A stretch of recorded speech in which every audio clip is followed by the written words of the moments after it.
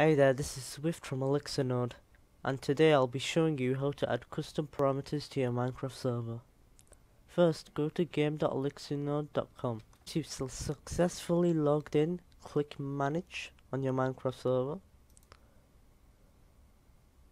Then there'll be an option called Configuration.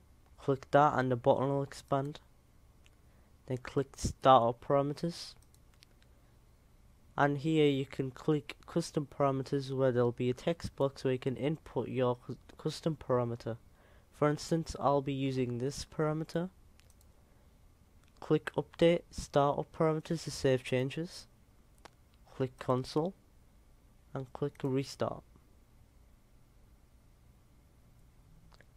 As you can see, it used the custom parameter here. If you enjoyed this tutorial video, please drop a like and subscribe. Goodbye.